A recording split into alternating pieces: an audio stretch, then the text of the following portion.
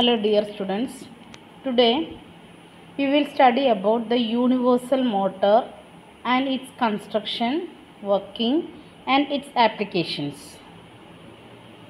നമുക്കറിയാം universal motor എന്ന് പറഞ്ഞാൽ സാധാരണ മോട്ടറിനെ പോലെ തന്നെ ഒരു DC സീരീസ് മോട്ടറാണ്. നമ്മുടെ വീടുകളിലൊക്കെ യൂസ് ചെയ്യുന്ന മിക്സി, അതുപോലെ ഗ്രൈൻഡിങ് മെഷീൻസ്, ഡ്രില്ലിംഗ് മെഷീൻസ്, ഇതിലെല്ലാം യൂസ് ചെയ്യുന്നത് universal DC motors ആണ് യൂസ് ചെയ്യുന്നത്. And what is the specialty of this motor?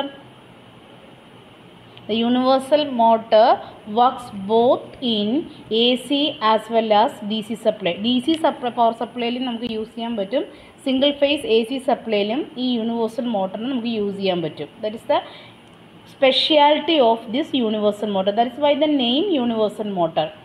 These motors are generally series wound. അതായത് സീരീസ് wound മോട്ടോഴ്സിൻ്റെ ക്ലാസിഫിക്കേഷൻ, അത് series wound, compound wound, shunt wound, ഇങ്ങനെ different classification ഉണ്ട്. അതിൽ series wound മോട്ടേഴ്സാണ്. What is mean series wound motor? Armature and field windings are connected in series so that the starting torque is very high. Then mainly there are two different types of universal motors, compensated type and uncompensated type motors. ഇതാണ് universal മോട്ടറിൽ നമ്മൾ AC or DC supply ആണ് കൊടുക്കുന്നത്. ഇവിടെ നോക്കുക, field windings connected in series with the armature. Armature ഇവിടെ എന്ന് പറയുന്ന rotor ടൈപ്പാണ്. അപ്പോൾ നോക്കുക, ആർമേച്ചർ വൈൻഡിങ്സുമായിട്ട് സീരീസ് ആയിട്ടാണ് കണക്ട് ചെയ്തിരിക്കുന്നത്. That is A DC series type Motors. ഇങ്ങനെ സീരീസ് ആയിട്ട് കണക്ട് ചെയ്തത് കൊണ്ടുള്ള ഇമ്പോർട്ടൻസ് അല്ലെങ്കിൽ പ്രത്യേകത എന്താണെന്ന് നമുക്ക് നോക്കാം. The universal motor works on either DC or single phase AC supply. When the universal motor feeds with a DC supply, it works as a DC series motor. When current flows in the field windings produces an electromagnetic field, the same current also flows from armature conductors, because അതൊരു series ആയതുകൊണ്ട് ആർമേച്ചറിലെ കറണ്ടും field വൈൻഡിങ്സിലെ കറണ്ടും same തന്നെയായിരിക്കും.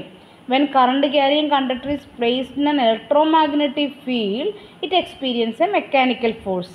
അത് നമ്മൾ Lawrence ഫോഴ്സിൻ്റെ principle അനുസരിച്ചിട്ടാണ് നമ്മൾ ഇവിടെ വർക്ക് ചെയ്യുന്നത്. Whenever A conductor is placed in whenever A current carrying conductor is placed in A magnetic field, A force will be exerted. Due to this mechanical force or torque, the rotor starts to rotate. The direction of this force is given by Fleming's left hand rule.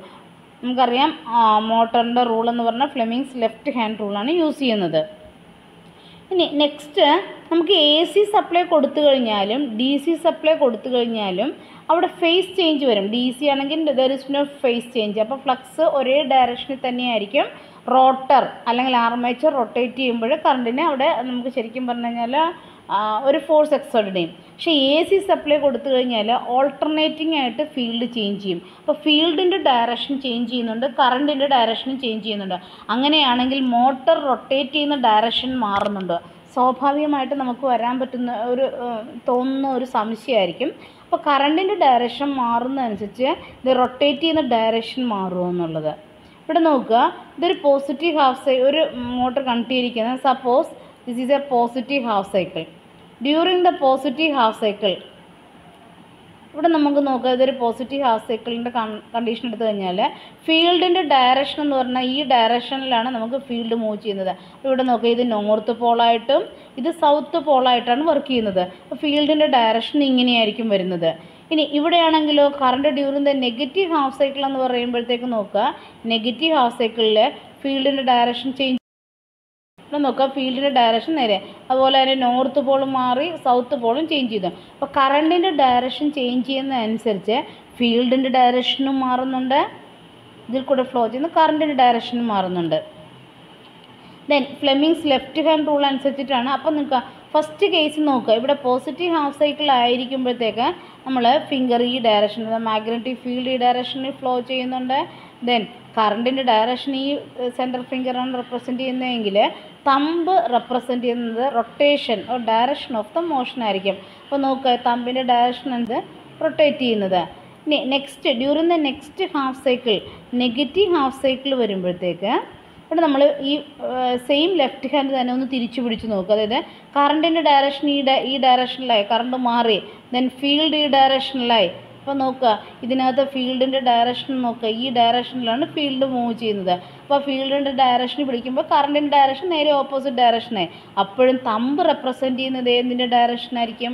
Rotation. അപ്പോൾ ഇതിൽ ഈ ഒരു കേസിൽ തമ്പിൻ്റെ ഡയറക്ഷനും ഇവിടെ തമ്പിൻ്റെ ഡയറക്ഷനും same തന്നെ. It means that motor rotates in the same direction as in the first case. അപ്പോൾ കറണ്ടിൻ്റെ direction മാറുമ്പോൾ ഫീൽഡിൻ്റെ direction കൂടെ ചേഞ്ച് വരും.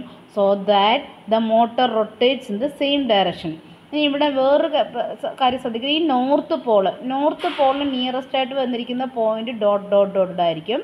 ഇനി സൗത്ത് പോളിന് നിയറസ്റ്റ് ആയിട്ട് വന്നിരിക്കും നമ്മളിവിടെ ക്രോസ് മാർക്ക് ചെയ്ത പോയിന്റ്സ് ആയിരിക്കും. അതിന് this is during the positive half cycle. ഇനി ഡ്യൂറിങ് ദ നെഗറ്റീവ് ഹാഫ് സൈക്കിളിൽ എന്താ സംഭവിക്കുന്നത്? നോർത്ത് പോൾ ഈ പോയിന്റിൽ വന്നു. അപ്പോൾ നോർത്ത് പോളിലേക്ക് അപ്പോൾ ഇതിൻ്റെ ഫീൽഡിൻ്റെ ഡയറക്ഷൻ ചേഞ്ച് ചെയ്തിരിക്കുന്നതുകൊണ്ട് ഈ ഒരു പോയിന്റും ഈ സൗത്ത് പോളുമായിട്ട് റെപ്രസെൻറ്റ് ചെയ്യുന്നത് ഈ ഇൻറ്റു ഇട്ട മാർക്കുമായിരിക്കും. അപ്പോൾ always south പോളിന് nearest ഇൻറ്റുവും north പോളിന് nearest ആയിട്ട് ഡോട്ട് ഇട്ട്. അപ്പോൾ ഇത് തമ്മിലുള്ള റിപ്പൾസീവ് ഫോഴ്സ് സെയിം തന്നെയായിരിക്കും. So that the motor rotates in the clock vice direction in this case.